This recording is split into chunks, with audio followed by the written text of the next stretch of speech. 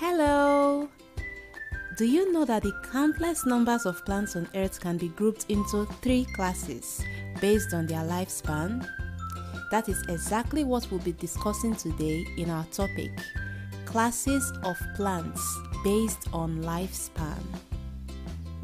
When we talk about lifespan, we are simply referring to how long a plant lives from the day it germinates till the day it dies. So based on this, plants can be classified into 3 groups. The first class or the first group is referred to as the annuals. These plants complete their life cycle in 1 year.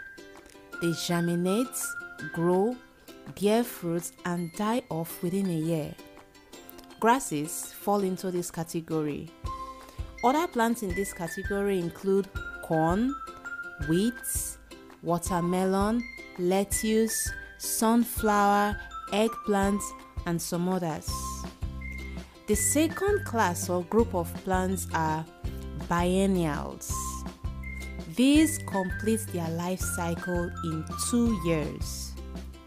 In the first year, they produce roots, stems, and leaves.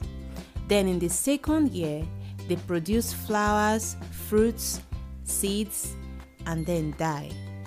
Typical examples of plants in this group are onion, cabbage, carrot, leek, and some others. The third group are referred to as perennial plants. These live for more than 2 years.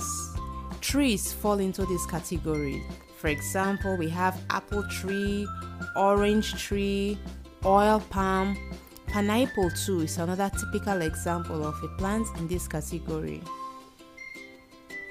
So, these are the 3 groups of plants we have based on lifespan: annuals, biennials, and perennial plants.